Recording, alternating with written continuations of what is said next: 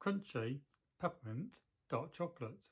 In this video, we're going to be taste testing and reviewing the Montezuma Peppermint Dark Chocolate Moonies to find out if they're a good option for anyone doing low carb keto this Christmas or one best avoided.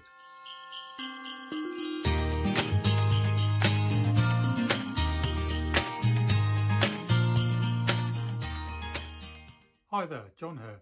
Welcome to my low carb life and welcome back to Vlogmas. So it's Christmas and you're probably going to want some kind of treats this Christmas. So I've been out and I've found a product that you may want to consider. It is the Montezuma Peppermint Dark Chocolate Half Moonies. Now this product I picked up from Tesco's during my vlog the other day when I did a vlog around Tesco's for their Christmas aisle. And it cost me £3. You can't get this version online at the moment, but you can get other versions here in the UK. On Amazon for £3.99 you can get a orange and mandarin flavour, which I actually reviewed last year, and I'll put a link to that in the description below. And also you can get a salted caramel one online, which I've been seeking out the salted caramel one for a long time. I'll not be able to get it, so I may put an order in for that myself at some point in the future. As far as America is concerned, Montezuma is available there, but I couldn't find this particular product over there in the States on any websites. So if you're in America, have you tried Montezuma chocolate? Let me know in the comments below. Would you recommend it or have you not heard of it? Okay, so first off we'll do the nutritional and ingredients information, then we'll move on to the taste test. Okay, let's go to the ingredients first. So looking at the back here, we've got ingredients, they're not looking too bad to be honest. We've got dark chocolate compromised 95%, and then we've got cocoa mass, sugar, cocoa butter, emulsifier, which is in there, I believe, to bind ingredients together. I had a quick look online to find out what it was. Also, soy lecithin. Soy lecithin isn't that great. It can give you stomach problems. It's not really keto friendly, but it is there. What can you do about it? And also, we've got vanilla extract.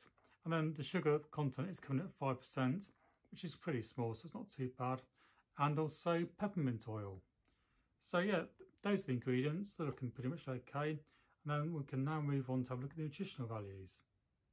So the nutritional values listed on the back are down at 100 grams. But we've got a packet here of 120 grams. So we're going to have to do some maths and work out what value it is. So what I'm going to do now is I'm going to stop the video. I'm going to take all these out, count them, and I'll be back in a tick. Okay, so I've done the counting and we've got 23 bumps in here. So I've done the nutritional calculation and this is how it stacks up.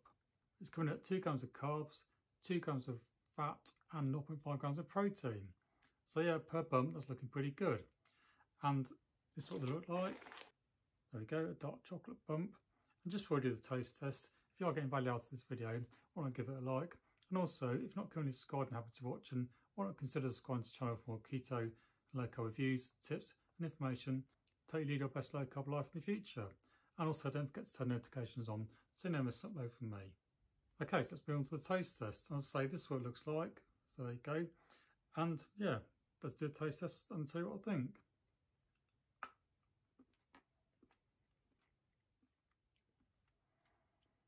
Yeah, well, first of all, it's crunchy, as it's advertised. The peppermint flavour is pretty strong. You can tell the dark chocolate is pretty dark, and the peppermint flavour kind of cuts into that and sort of complements the dark chocolate. It's pretty nice really. That's what it looks like. That's what the other half looks like when it's bitten into. I'll try the second half though to give you a second opinion, and then I'll tell you what I think after that.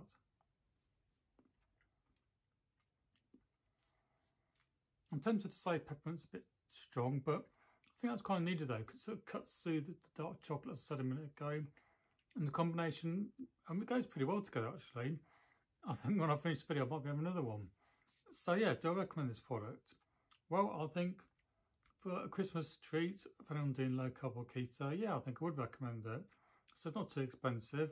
The carb content is pretty good. Ingredients, yeah, a couple of questionable things, but by general standards of some other chocolates out on the market, not that bad at all really.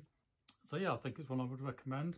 I say from the UK, they're going for about £3 Tesco's. You can get £3.99 on Amazon, although you can't get that flavour on Amazon. It's just the salted caramel, which I will track down one day. I might even put an order on Amazon myself. And also the dark chocolate and orange ones I've already tried and reviewed on my channel this time last year.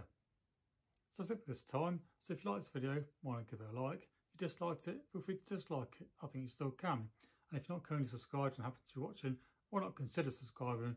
More videos coming from me in the future to lead your best low carb life. We have reviews, tips and information on the channel. So yeah, hit that subscribe button and come back for some more videos. And don't forget to turn your notifications on. That's it for this time. So until next time, I'll catch you on the next video. Cheers. Bye now.